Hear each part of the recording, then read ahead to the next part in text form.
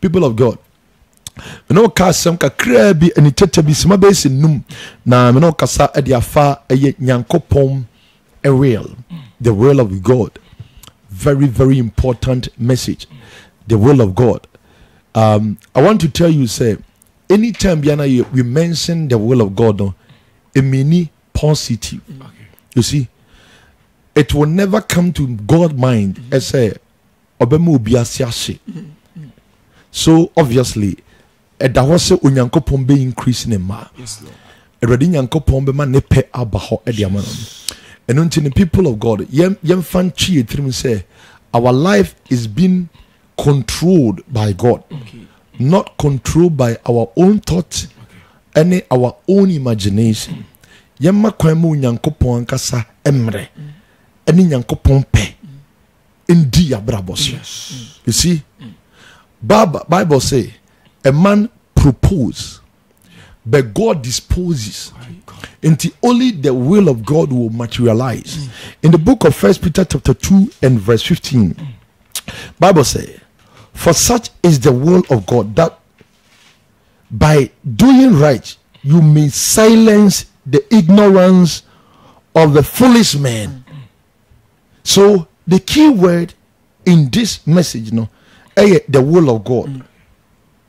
Say ubetime ekipu eda kan emame acho petro ngume din ketie mienu ni mo ye dunum. Okay, was na we ne de nyankopon pe ye ne de nyankopon epe some de papa ye besi wona woni adwene kwase asem. We are doing what is right. Yes, Lord, to overcome those who are dwelling in foolishness. Okay, odiase ni nyina say ye de papa that is the reason why we can say always God think about right. Yes, Lord. See, Satan think about evil. You try as much as possible. Say, you missa a idea ya contrary to the word of God. Nemo yema onyankopon peno emraho. Onyankopon haven't placed any delays in anyone. Now onyankopon waiting a blessing. Onyankopon pe a blessing. Say ready nyankopon kasi ubishrawa, no amount of man enebe bring go down. What you say? Yema nyankopon kasa de be the book of 1 Peter na 3 and verse 17. And 1 Peter 3 and verse 17. Ewurade asem say but your petro ngume din kan ho be timi ensani mu edunso ona say ope na nyankopon pese na hu na mane se papa ye foa ope ede nyankopon enti wo ho kura say yesterday as we were saying nyankopon betimi apese obi betimi afa manie mu kakra ni nyina na the will of God. Ye makwa me nyankopon nyankopon penanka samfa ye nante.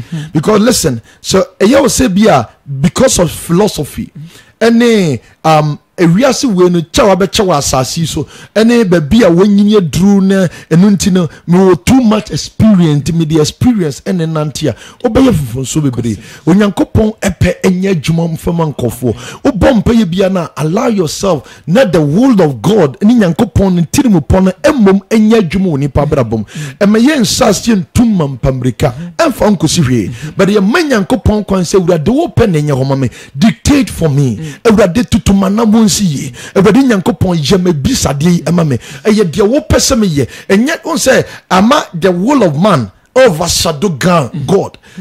De ye pese ye ware ne ye ware no ye brema ani kukumu wonyi brema obosie ne ye se ye peno ye pese ye ware no but ye mi se we ana me ko ware no eye chance ni mu aye enye chance ni mu aye no ana eye chance see enti wahwe oba no ni figure no di gina so ware no ba bi oba na adwuma oye no di gina so ware no onhwe bi ni bi se we susu ye onyankopon pe although there are some things that e woni pe bi won be ka say we like it but as see me nyankopon pe ni mum eye adwuma dan say ye be try say ye bia ye bibi e bi wa ba bia onam na nyankopon kwan eso bi se wuradi nyankopon ma wo pan kwan no ma wo pen enye adwuma o me ma brabom endi nyankopon ni ma enim kan otiase ye me nyankopon hom emedi enim na onkyerechire ye kwan.